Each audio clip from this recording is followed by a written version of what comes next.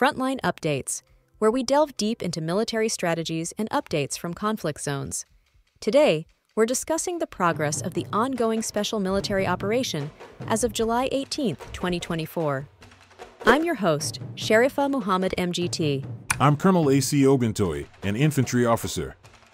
Tactical advances, Russian units in different sectors, north, west, southern, center, and Vostok, have reported advancing their positions, repelling Ukrainian counterattacks, and targeting Ukrainian military brigades effectively. Welcome to the Frontline Updates podcast. Today, we are joined by Colonel AUC Oguntoye for an update on the progress of the special military operation on July 18, 2024. Colonel, thank you for joining us today. Thank you for having me. It's important to keep the public informed about the developments on the ground. Let's dive right in. Could you start by summarizing today's major developments in the operation? The Russian armed forces continue to press forward with the special military operation.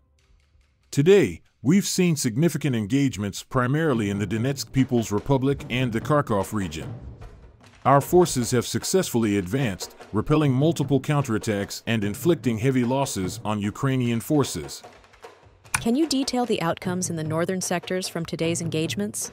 In the north, particularly around Volchansk, Lipsy, and Staritsa, our troops engaged the 57th Motorized Infantry Brigade and other Ukrainian units, defeating their manpower and equipment. We repelled two aggressive counterattacks by the 92nd Assault Brigade, resulting in significant Ukrainian losses, including artillery and vehicles. What about the Western Front? What has transpired there? On the Western Front, our troops have consolidated more advantageous positions. They faced formations from the 21st, 60th, and 115th Mechanized Brigades of the Ukrainian Armed Forces.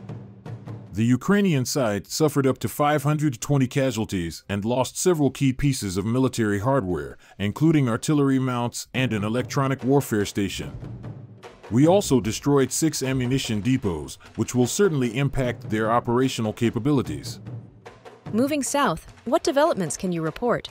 In the southern regions, our forces have been very active in offensive operations, particularly around Maximilianovka and Chasov Yar. The engagements there resulted in the defeat of the 24th, 54th, and other mechanized brigades of the Ukrainian armed forces, with losses amounting to 540 military personnel and several armored vehicles. We also struck effectively in counter-battery engagements, neutralizing multiple artillery systems and electronic warfare stations. With such extensive operations, could you comment on the air defense and artillery effectiveness today? Our air defense and artillery have played crucial roles today. They successfully engaged and destroyed a military airfield's infrastructure and shot down a Ukrainian MiG-29 aircraft, among other achievements.